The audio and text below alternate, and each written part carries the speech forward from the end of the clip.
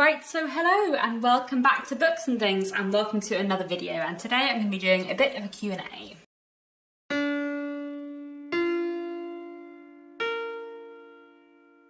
So as I mentioned a few weeks ago, I'm going to be doing a few different Q&As on my channel over the next couple of weeks. So today I'm going to be doing a sort of like general Q&A. I have some bookish questions and some questions about like writing in general, but not about my novel specifically. And then next week I'll do a Q&A which is all about the Secrets of Hartwood Hall, my novel, but like without any spoilers. And then probably the week after that I'll do a video which is a Q&A about the Secrets of Hartwood Hall again, but with spoilers. But I did have a few like general writing questions about like writing routines and stuff, which I thought I would just put in with the general bookish stuff today. I don't think I'm going to film the Hartwood Hall Q&As today, so if you do have any extra questions about the Secrets of Hartwood Hall, either with or without spoilers, then please leave them down below in the comments, and I'll look out for them before I film the other Q&As. But anyway, let me get on with the questions, and I'll try not to ramble too much today, because I do have quite a few to get through. Someone asked, what is your most reread book? And my most reread book is probably either Pride and Prejudice or Wuthering Heights. I think it probably is Pride and Prejudice now. I think it used to be Wuthering Heights. I've read both Wuthering Heights and Pride and Prejudice probably at least 10 times. I think probably my most reread book physically is Wuthering Heights, because I've only listened to Wuthering Heights once on audiobook. All the other times I've read it physically. Pride and Prejudice is definitely my most like listened book. I have read it physically quite a lot of times, but I've also listened to the audiobook narrated by Rosamund Pike like at least 6 or 7 times. So yeah, Wuthering Heights and Pride and Prejudice are probably my most reread books. I love them both a lot. I think they're fantastic, wonderful novels, really engaging, really fun, but also they're both very, very rereadable for me. Like I find new things in them every time I reread them.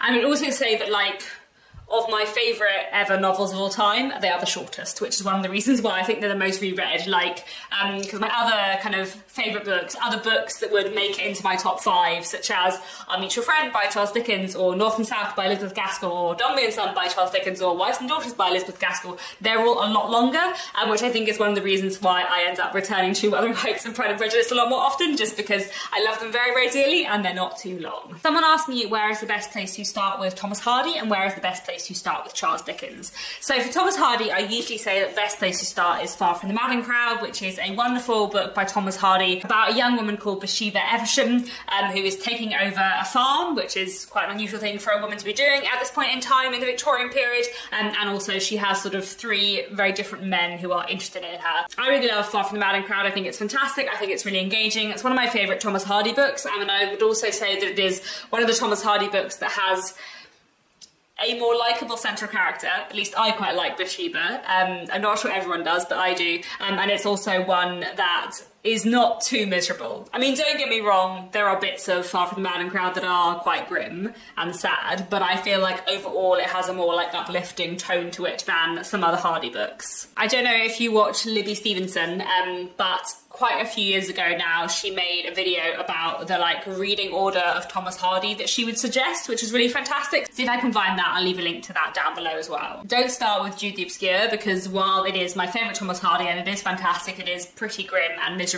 I would also say don't start with Tess the D'Urbervilles, because again, it's quite grim, and also I controversially don't think Tess is necessarily his best book, and I feel like it's a tougher read than some of his other ones. And whatever you do, do not start with The Well Beloved, because that is the only Thomas Hardy book which is bad. It's just bad. And then in terms of where to start with Charles Dickens, I always recommend to start with either Great Expectations or David Copperfield. I know that David Copperfield is huge and looks daunting, but the reason why these 2 books are the best Dickens books to start with is because they're both written in first person. So they are a first person narrative, they're buildings romance following one character from their childhood into their adulthood. You're always seeing through Pip's eyes in Great Expectations or David's eyes in David Copperfield, which I think is really, really great for getting into Dickens, because one thing that a lot of people struggle with in Dickens' other books is that he often has like 27 characters and like 15 subplots, and sometimes it's quite hard to know who is the main character and what you should be focusing on, and where you are and things like that. Whereas in David Copperfield and Great Expectations, you're following one character and you know who to focus on, and I think that makes it a much easier read. I really recommend both of these. I think they're really fantastic books and are the best places to get into Dickens, in my opinion. Another question I had was, if you could only ask one question to your favourite Victorian author, what would it be and why? I mean, I would ask Charles Dickens about The Mystery of Edwin Drood and the ending of it. The Mystery of Edwin Drood, if you don't know, is the novel that Charles Dickens was writing when he died, and he was halfway through this mystery novel, The Mystery of Edwin Drood, when he passed away, so he didn't get to finish it. And there are some like notes or like things he said to people where we think we know what he was going to do with the ending, but it's all a little bit vague. And I read the first half, the only half, of The Mystery of Edwin Drood when I was maybe like 18 or 19, and I loved it. I haven't read it since. I'm really excited to reread it at the end of the Mega Dickens Read Along, which I'm hosting at the moment. But I remember when I was 18 or 19 reading The Mystery of Edwin Drood and thinking, if this was finished, I think I might love this more than Our Mutual Friend. If this was finished, this would be my favourite book of all time, maybe. And that thought made me sad. So I would really love to have a chat with Dickens about what he was going to do with the ending. I mean, to be honest, if I could just ask him a question, I would probably just ask him to write the second half of The Mystery of Edwin Drood. But anyway. Someone asked me which books I have multiple editions of just because I like it too much. So the book I think I have the most editions of, the most physical editions of, is Jane Eyre. So I have 4 editions of Jane Eyre. I have a collector's library edition, I also have a Penguin Classics Black Spine edition, and then I also have a Penguin Classics cloth-bound edition, and then I also have a Folio Society edition, which is really, really lovely as well. So Jane Eyre is one of my favourite books. I love it very, very much, and 2 of the 4 that I've just held up I got as presents, so it's a book that people know I love, so I have been given nice editions of it. I think that's probably the only book I've got a lot of editions of. There are quite a few classics that I have 2 editions of though, because as a teenager I collected these, which are the collector's library, and I really, really love these editions. They're really, really nice little hardbacks of classics, and I really like them a lot. But collector's library was acquired and taken over by Pat Macmillan several years ago, and they changed the design into this design, which I do still really like. I think they're really beautiful, but because obviously they don't match in the same way anymore, they're still the same size, I didn't feel quite like the same need to carry on collecting the same editions. And also the other thing about the collector's library is that they're really nice editions of classics, but they don't have a massive list. Like, they've got a lot of books, but they don't have that many books. You know, I have Jane Eyre and The Children of Hartwood Hall and Wuthering Heights in these editions, but the other 4 books by the Brontes are not available in these editions. So I decided to start collecting the Penguin Black Spines editions instead, because this is the classics edition where you can just get the most books, by which I mean you can get every single Dickens novel in this edition, which was what I wanted to do. So I have been collecting these for a while now, and I've sort of like moved over, so there are quite a few books. I think probably several Dickens books and several Bronte books, at least, that I have in both like Collector's Library and the Penguin Black Spine, but in general I don't like collect multiple editions of the same book on purpose. Talking of book editions, another question I had was, I'd love to get your thoughts on hardcover editions for a home library, preferably ones with illustrations and ones that include a wide selection of books. I know the Collector's Library as well as Easton Press. I don't know Easton Press actually, so I'll have to look them up. So as I've just been saying, I used to collect Collector's Library and I now collect Penguin Classics Black Spine, so I don't really have much knowledge of that many other editions. There are lots of nice hardback editions of classics, I think the Penguin cloth-bound ones are really nice, but I don't think they have that big a selection. Certainly they don't have nearly as big a selection in comparison to the Penguin Black Spine ones. I really like the Collector's Library. I think they're really nice, both the old ones and the new ones, and some of them do have illustrations in. Some of the Dickens ones definitely have illustrations in, and they're really lovely little hardbacks, and I also like that they are small hardbacks, because often I think hardbacks are too big. But beyond that, I can't really think of many other like nice classic editions that I know of in hardback, but yeah, I'll have to have a think, and I'll have to look up Easton Press. Someone asked me what the longest book I have ever read is, and that would either be War and Peace by Leo Tolstoy or Les Miserables by Victor Hugo. I think War and Peace is probably slightly longer, but I'm not 100% certain about that. But those 2 would definitely be the 2 longest books I've ever read, and I love them both very much. Les Miserables more, I would say. But it has admittedly been about half my life since I last read Les Miserables. Someone asked me, what is one genre that you never like, or do you like to read all genres? So I would probably say that I do like to read all genres. Like, there are definitely some genres I read more than others. I read a lot of historical fiction, I read a lot of classics, not that that's a genre, but you know, a book category, whatever you want to call it. I enjoy sci-fi fantasy, I enjoy rom-coms. I would have always previously said that the genre that I never read and didn't like was horror. But lately I have been listening to the Magnus Archives, which is this fantastic podcast, which is basically sort of interlinked short stories in the form of a podcast, and it's horror, and it's fantastic, and I love it. And this has made me think maybe I could read some horror novels and would enjoy them. I don't know. Maybe there's something about the shorter sort of short story podcast format that works better for me. I don't know. But yeah, I think there's probably not any genres that I wouldn't read. There's just genres that I would have like more preference to. Oh, and I would also say that like anything really, really, really literary and really experimental is less likely to be my cup of tea. Like I would still try books that are really, really literary, but in general I tend to prefer like slightly more commercial or like reading group, sort of the place between commercial and literary fiction, rather than like the really, really literary stuff. Like if a book has been longlisted for the Booker Prize, I think my chances of loving it are a little bit smaller. Someone asked me what my favourite children's book is, and I'm not really sure actually. When I was a child, like an actual child, not a teenager, my favourite book was Inkheart by Cornelia Funke, which I really, really loved as a child. And my favourite children's book that I've read as an adult would probably be His Dark Materials by Philip Pullman. The whole trilogy I think is really, really great. And I say I read them as an adult. I did read them when I was a child, but as a child I liked them, I didn't love them, and then I listened to them on audiobook and reread them as an adult and got a lot more out of them. So probably His Dark Materials if I had to pick like a favourite children's book. Now the question I had was what some of my favourite Brazilian books were, and my favourite Brazilian book is definitely the posthumous memoirs of Brás Cubas by Machado de Assis, which I thought was fantastic and like so interestingly and complicatedly written. But two other books that I have read which I really enjoyed, two other Brazilian classics, would be The House of the Star by Clarice Lispector, and also The Sad End of Policarpo Quaresma by Lima Barreto. All three of these books I thought were really, really good. I will say as well that I have read quite a few Brazilian classics now, and I've been really enjoying reading Brazilian classics, but I haven't actually read very much Brazilian contemporary literature at all. So if anyone has any recommendations for me for contemporary Brazilian books, then please leave them down below in the comments. Another question I had was, I'm visiting London soon. What are some good Charles Dickens sites?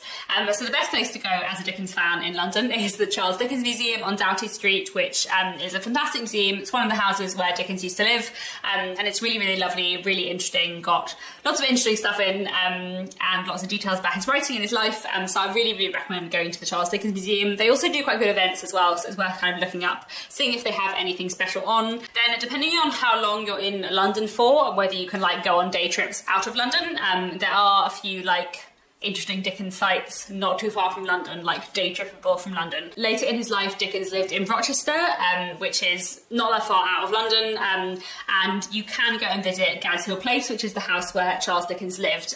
You have to like book on a tour, you can't just go and turn up. It's not a museum, it is a school a lot of the time, so I think there are probably limitations on what days you can go around and visit too. Basically I went round it many years ago now, when the Charles Dickens Museum in London was shut for refurbishment. They opened Gad's Hill Place like over the summer when the school wasn't there, for you to go and have a look round it like a museum, which was fantastic, and I thought was amazing. This is quite a long time ago now, but I have seen on their website that they are doing tours again, so I will leave links to that down below because that's well worth looking at as well. And then also if you can get out to Broadstairs, which is a seaside town, again not too far from London, definitely day trippable. And in Broadstairs there is the Dickens House Museum, which is a house where a woman used to live, and this woman was the model for Betsy Trotwood from David Copperfield. But the museum has a lot of information about Charles Dickens and his life, and it's really nice, and Broadstairs is also lovely. I'm not sure if the person who asked this question is from the UK or not, but if you're not from the UK, Broadstairs is like the quintessential British seaside for me, so well worth going there too. Moving away from books for a minute, someone asked me, what are your non-bookish hobbies? So I don't really have any non-bookish hobbies. I mean, my main hobbies are reading, writing, and making booktube videos, which to be honest takes up like a lot of the time. So I don't really have many other hobbies. My other like main hobby when I was a teenager used to be music. I played 3 instruments when I was a teenager. It's been like a decade since I last played the trumpet or the euphonium, but I do still have a keyboard and I can play it and do sometimes, but not that often, to be honest. There are other things I enjoy doing. I watch some TV, I watch some films. I quite like doing a puzzle. I have one computer game that I play called Don't Starve, which I really enjoy because it's quite fun, slightly weird, and you can play it while listening to an audiobook because it doesn't require much brain power. To be honest, my life is just pretty narrowly focused on books. Someone else asked me, what are your 3 favourite songs of all time? Having just said that I have no hobbies apart from books, I do really enjoy listening to music. I don't actually listen to music as much as I used to. I used to listen to music a lot as a teenager, and I don't as much anymore. Partly because I listen to a lot of audiobooks, I suppose, or Booktube in the time when I might have once listened to music. I do listen to quite a lot of music while I'm driving though, which is nice. And I do often like go through a phase where I really like a song and I just like look it up on YouTube and play it randomly. But yes, my 3 favourite songs of all time would probably be This Is All That Matters by Duke Special, Piazza New York Catcher by Belle and Sebastian, and This Ain't New Jersey by Smith and Burrows. However, This Ain't New Jersey is a Christmas song, which I only am allowed to listen to for like 6 weeks of the year, so I feel like I should be allowed to pick another one, in which case I might pick I Have Been Around the World by Dar Williams. Those are 4 very excellent songs, but I also did want to mention my like current favourite song, by which I mean the current song which I don't know if it'll be a forever favourite, but I currently like look up on YouTube and play randomly, and that is a song called Charles Dickens by a band called Huck Finn, and I just really enjoy that it's a song called Charles Dickens. I found it because I was making a TikTok, a book talk video, and I was looking for a Dickens song to put for a Dickens video, and I found a song called Charles Dickens, and it's actually really good, so now I just listen to that all the time, so yeah. Someone asked me, in fact, Meonicorn from Booktube, I'll link her channel down below, she asked me, do you have any tips on managing your time as a freelancer, especially if your hobby and work is closely related? Yeah, as I have just mentioned, my main hobbies are books, and also my work is books, and also like writing now occupies a weird place in my life where it is partly my job, but also it is still my hobby as well, but in a different way, I guess, to how it used to be. In terms of managing your time as a freelancer, when I went freelance, I thought I would stick really closely to the same schedule every day, and I drew myself out a schedule for like when I would start work and when I would take lunch breaks and all of that kind of stuff, and that is actually not turned out to be how I do freelancing at all, and I actually found like trying to stick to a really rigid schedule every day didn't work. So what I do instead is I have a to-do list every day for how many hours I want to spend on like each thing that I need to do, where I want to get up to in a particular job or a particular project, and that works much better for me than having like a rigid schedule, which means I don't necessarily stick to regular working hours in the same way, but I do find that works much better for me because it's more flexible. And I also try and like add leisure time onto my to-do list. So sometimes I will put like read on my to-do list for a day, like to tell myself that as well as doing 7 hours work on an edit and 2 hours at work writing, I should also spend an hour reading. To be honest, I feel like the main issue I have as a freelancer is that I am inclined to work all the time and not stop, which again, if your hobby and your work are closely related, is a bit tricky to do. One thing I have this planner. This is a Clever Fox planner, and it has like a daily to-do list, and it also has like a habits thing, so you can write down like things you want to do every day,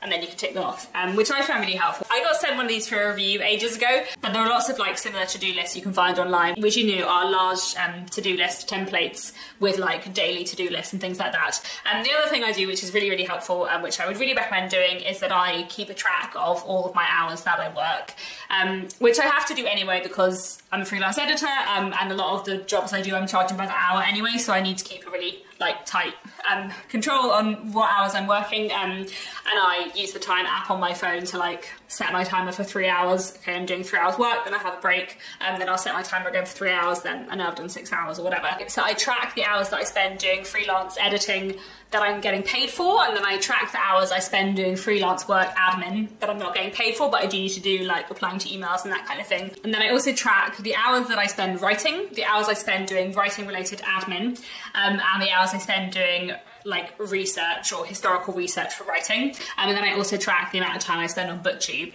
And so I have like this massive spreadsheet where I track like the hours I spend doing those 3 things in a week. I think it's a really, really good idea to track your time. And in the same spreadsheet where I have like a list of things I need to do, and I track my time. I also have like a track of like how many days holiday have I had and that kind of thing. In general, like being a freelancer, I feel like managing your time is one of the difficult things. But yeah, keeping a like close track of how many hours I work a day and how many hours I work a week, that's probably the thing I find the most like useful in terms of managing my time as a freelancer. On a kind of similar note, I had quite a lot of people ask me about like making time for writing in amongst lots of other busy stuff happening, and sort of what my writing routine is like and how that's kind of changed since before Hartwood Hall came out to now. So in general, my writing routine has sort of been the same for a very long time. When I was 14 years old, I decided that I was going to be a serious writer, and so I decided that I was going to get up early every day to write before school. For more than half my life now, I have been getting up early in the morning before anything else I have to do, in order to write for at least an hour before whatever else I have to do. So Monday to Friday, when I was at school, when I was at university, when I was working full-time in-house, I would get up an hour earlier than I needed to in order to write before school or work or whatever. However, as I've just mentioned, I went freelance last year, so that does slightly change things, but I still do get up at 6:30 a.m. every day, Monday to Friday, in order to write in the morning. But now I try to write for 2 hours in the morning rather than 1. So when I was writing The Secrets of Hartwood Hall, I was really writing for 1 hour a day, Monday to Friday, and not having that much other time to write. But now I'm freelance, I don't have to commute, my time is much more flexible, I can start other work whenever I want to. So I always try and write for 2 hours every morning, Monday to Friday. And then once I've done my 2 hours writing, I will carry on with whatever else work I have on for the day, which most of the time is freelance editorial work, but sometimes is carrying on writing for the rest of the day.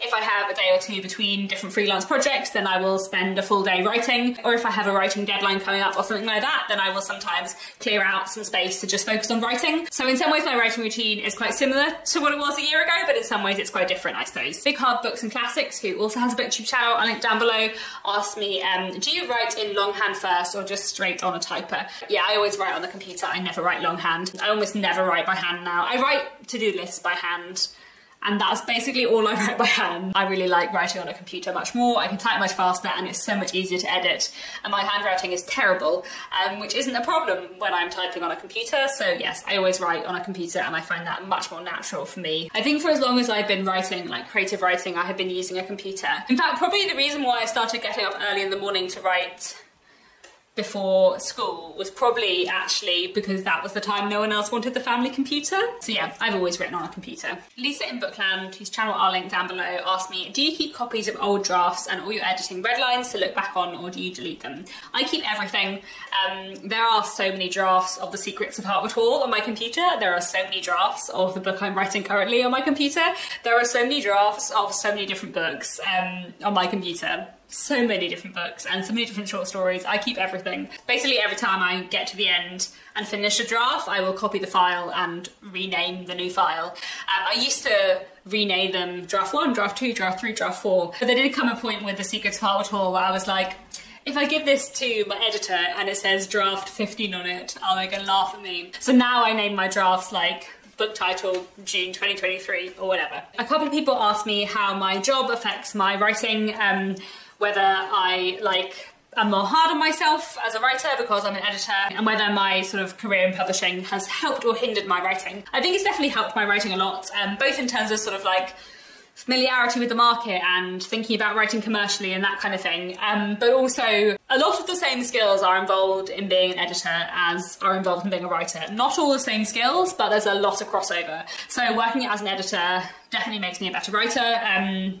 Especially sort of working on structural edits, where I'm like picking apart plots and working out what does and doesn't work in another writer's plot, because the thing I find hardest myself is plotting. As a writer, actually I think I'm quite a good editor at plot, but I find it much harder in my own work. So I feel like being an editor definitely makes me a better writer. I don't know whether it means that I'm harder on myself, probably not. Like I think I am relatively good at editing my own work as well as editing other people's, but you definitely have like things you can't see in your own work. You definitely have problems you can't see in your own work because you know the characters and you know the backstory and you know the world and it's all in your head. It's very hard to tell sometimes if you're getting all of that onto the page. I am pretty harder on myself for some of the technical stuff though. Definitely I feel like because I work as a freelance copy editor, I wasn't working as a freelance copy editor when The Secrets of Hartwood Hall went to copy edit, but on the book I'm working on now, I do feel a bit like if this goes to copy edit, and there's any mistakes in it, I'm going to be very ashamed, because as a copy editor I feel like I should have weeded them all out before it went to anyone else. But obviously, as I said, there are things you can't spot in your own work. And then the final question for today, somebody asked me, if I were to set my plot in the Victorian era, what are a few things I should keep in mind while writing? There are a lot of things you should keep in mind while writing if you're setting a plot in the Victorian era.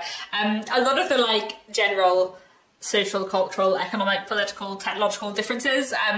But I feel like if you're writing something set in the Victorian period, you probably do know that anyway. I feel like the thing that is really, really worth bearing in mind, that I feel like people are slightly less likely to think about, is that the Victorian period is really long, and if you set your book in 1840, that is very different to setting your book in 1860, which is very different to setting your book in 1880, which is very different to setting your book in like 1900. Like, the Victorian period lasted a really long time and changed a lot. So I would say if you're setting your book in the Victorian period, pick a year. Even if you don't say the year in your novel, pick a year, because if you pick that year, you can check, was this thing invented at this time? What were people wearing in this year?